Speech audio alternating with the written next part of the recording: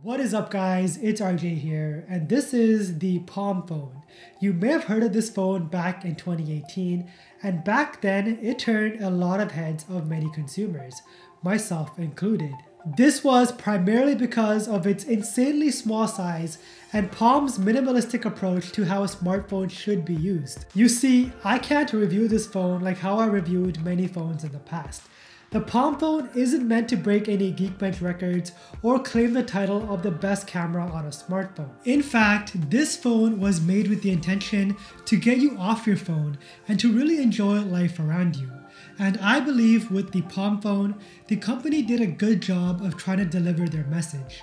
But can this minimal phone be your daily driver? Let's talk.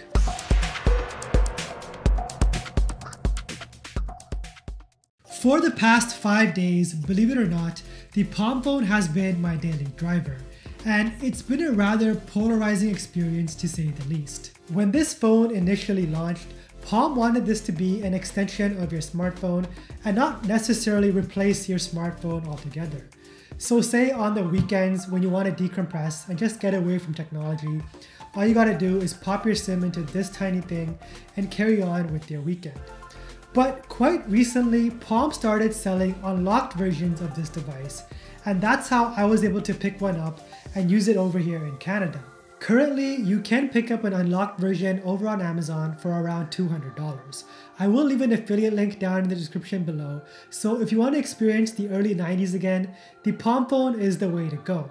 But make sure you watch this full review before pulling the trigger, because there are a few caveats that you need to be aware of. If you want to see more smartphone content, including my Pixel 5 review, which should be arriving in a few weeks, make sure to leave a like on this video and subscribe to the channel because that would be much appreciated. So I really enjoy using smaller smartphones.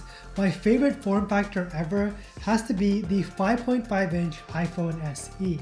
Yes, I agree, having a bigger display is great, but I value convenience, and before the pandemic, I was a person who was always mobile and on the go. A smaller form factor was always something that I valued, so when Palm sent me over this phone for review purposes, I was excited. And keep in mind, I was coming to this phone from the Galaxy Z Fold 2, so we are going from 7.6 inches to a 3.3-inch panel.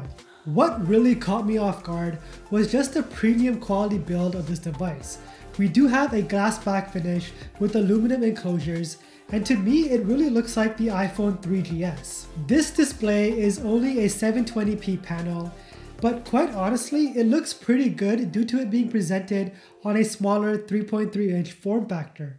We do have rather big bezels on either side, and in the next iteration I would like to see the bezels reduced and at least be given an 80% screen to body ratio. Just to give you guys a quick size perspective, this is the size of 2 AirPods on top of one another and about half the size of an iPhone 10. So it is quite small, hence why it's called the Palm phone. Now, the Palm phone does run Android 8.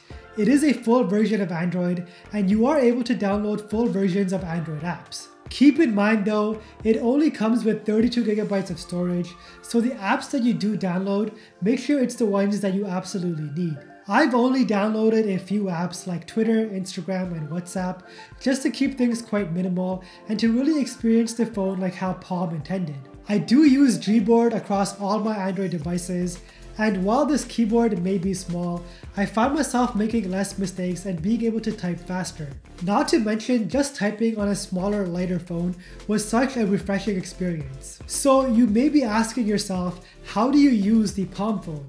Well, on the body, we have a single button that serves 2 different purposes. Press the button once to get to the lock screen and swipe up to unlock the device. Double tapping the power button activates Google Assistant. Voice activation is primarily how you want to interact with the Palm phone. I find it to be far faster than actually going into the phone to get anything done. On the surface, Palm is using their own unique launcher. But since this is Android, you can use any launcher you want. For myself personally, I found this launcher to be the best in terms of optimization, and it is a quite unique way to interact with your apps. There is a solitary button here on the bottom for added convenience.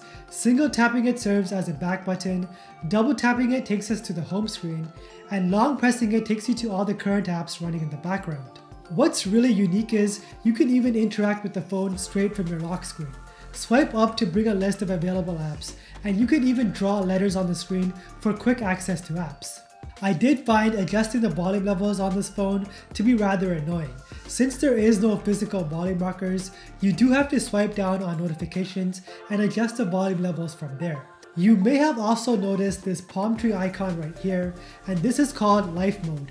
It basically acts as a battery saver and a do not disturb button at the same time. With Life Mode turned on, you won't be able to receive any phone calls or text when the Palm's phone screen is turned off. In fact, the phone does disable radio signals, so calls won't even be able to come through. Quite honestly, this mode is great.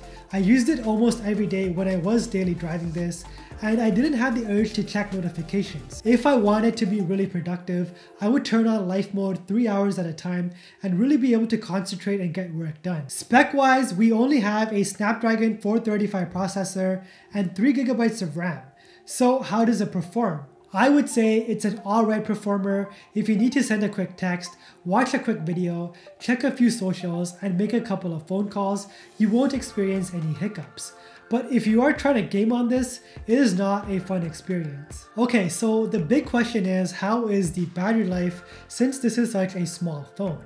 Well, battery life on the Palm phone is subpar to say the least. We only have an 800 mAh battery, and if I'm using this phone for more than 3 hours, I'll quickly run it to the ground to about 10%. So when I was daily driving this thing, I had to charge it at least 4 times a day. The good news is this forced me to not use my phone as much, and I guess Palm really got their message across about tech minimalism. Since the Palm phone does have such a small battery, it charges to 100% relatively quickly via USB-C. Camera-wise, we have a 12 megapixel camera on the rear, and it's decent in outdoor sunny conditions.